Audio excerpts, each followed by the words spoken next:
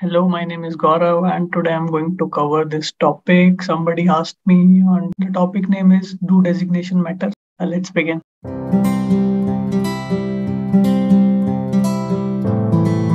So, this was the question that was asked whether a person, which designation they should go for. They had offers from one was Senior Software Test Engineer, and one was AM SDET. I don't know what is AM SDET. Right, and another person was like how many years of experience it is required to be a test specialist. So let me try to give my views on this.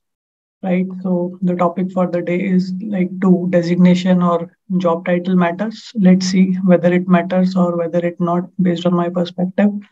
So what is the definition of these two things, designation or job title?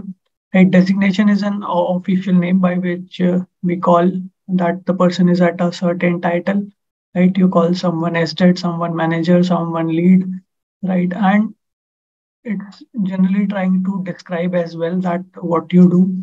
Right, if you're a developer, you must be writing code. You're a tester, you are testing something. Do developer also do testing, and tester also write automation code and they do development, right? But at the high level, you get the understanding of what they are doing. So that is the purpose of having this designation and job title.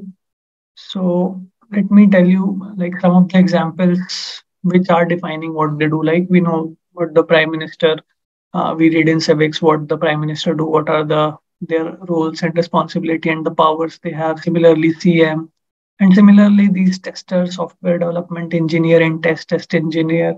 And you know more when you are there in the industry and you have heard of terms and you have friends who does these things. So you know that what exactly they are doing. Right. So when they are serving the purpose, they are good. I would say that, yeah, they matter if they are telling what they are doing. But there are some things which might not tell you exactly what exactly they are using a generic term. Right. For example, software engineer one, two, three.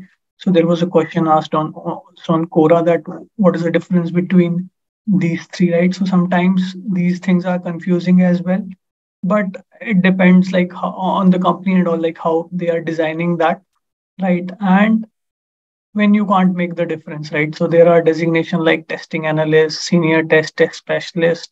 So all of them will appearing overlapping or things the same. So there was a link that is in GitHub that is prepared by Milan and Rahul. So they have put down, try to add all the testing designations that people have. Like you'll see digital test analyst and agile QA. So different companies have given different names, right? Some of them might be common and some of them might be, for example, this portfolio test manager or principal quality engineering, right? So how much you should be concerned about these designation when switching jobs, or do they really matter, right? So let's come back here, right? So I'll give you my analysis. Like I just created a random data, right? So in some companies, the hierarchy are kind of flat. Like you don't have much designation, right? You have just one, two, three, four, five kind of, right? So, and it varies. For example, in one company, from 0 to 6 years, people are associate consultant, right? But they might have in between some levels or some things by which their pay grade and all is increasing, right? But sometimes people feel that why they are not getting promoted for say 4 or 5 years, right? So then company introduce, like some of the companies have sub roles as well. So they will give you test, then senior test, then test analyst, and sometimes this test analyst can be here, right? So there is no standard rule that just like in some government, right? Government departments, you will find a standard, or in army, they have standard rules that people will get certain designation, right? That is not there in IT industry, right? And these are not fixed. Don't consider that you can only be a test manager once you have 14 years of experience. You can be 9 years of experience based on your expertise and skills, right? And also companies try to fit this on the basis of your salary as well, right? So maybe you have less experience, but your salary is in the bracket which should be given to a person who is having 6 years of experience, right? Then instead of senior test engineer, you'll get a designation test analyst also, right? So that is also one of the one of the thing that plays a key role in what designation you are getting, right? And then, so what matters actually? So as per me, the work is most important. Whichever company you are joining, check out the work that you are doing, right? If I give you a SDET designation and you are not writing any code, right? So that's just for a fancy thing to tell people, right? Or I'm not giving the thing that you want to do. Maybe you are good in performance testing and you want to pursue that and you are not getting that opportunity.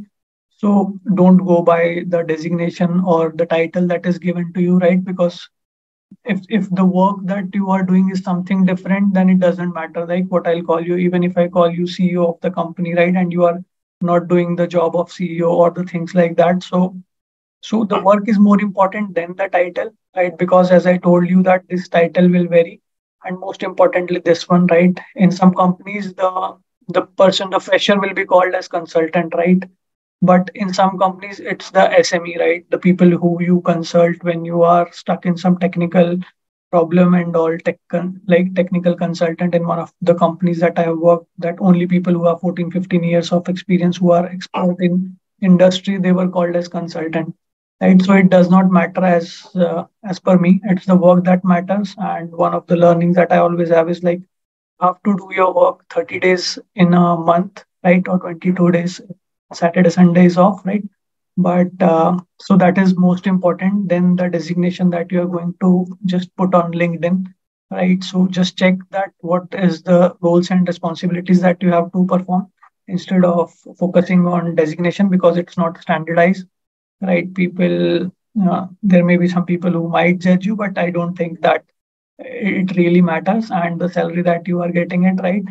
That whether you call software engineer 3 or 4, right? The various people in various companies have decided those designations. So as per me, it does not matter. And I have copied this from that same communities as well, right? So somebody was telling that they have the manager designation, but they are working as a lead over there. So even if you have the designation and you are not working according to that, so it doesn't matter. So for me, it does not matter, at least in the IT industry. It depends that what work you are doing. If you are satisfied with it, I think it should be good. Let me know your views in the comments. Hope you like the video and thanks for asking that question that led me to do this. So keep watching the content on the channel. Thank you.